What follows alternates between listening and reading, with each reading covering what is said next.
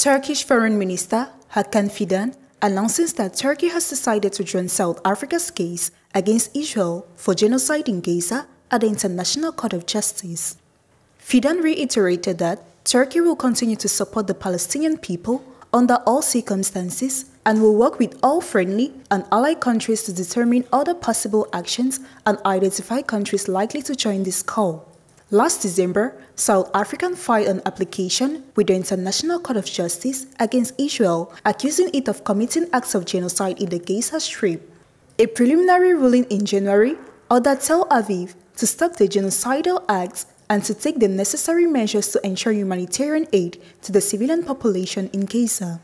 Israel's relentless war on Gaza since October 7th has resulted in nearly 35,000 deaths, and the vast majority of them women and children, thousands more wounded, massive destruction, and severe shortages of basic necessities. Israel has also imposed a strict siege on the coastal enclave, leaving the majority of the population, especially those living in northern Gaza, on the brink of starvation without drinking water and medicines.